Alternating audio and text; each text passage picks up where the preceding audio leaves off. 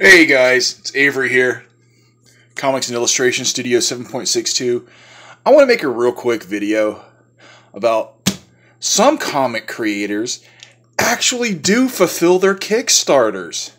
I've got my copy of Scrimshaw here,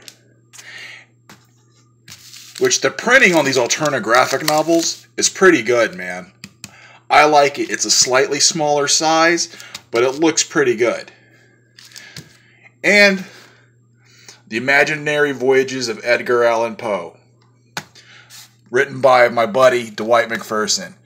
I worked with Dwight on an earlier incarnation of this bit. It was titled something a little different from a publisher we're not going to discuss. That was years ago. But he's reworked it, and it's back out now.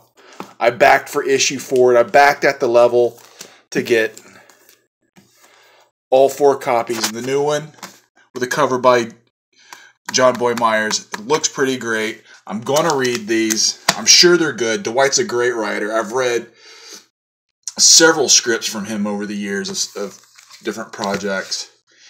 Not just some of the stuff he's had published.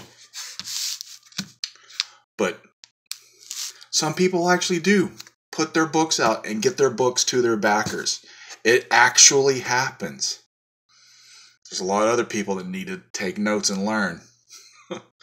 Thanks a lot, guys. Bye.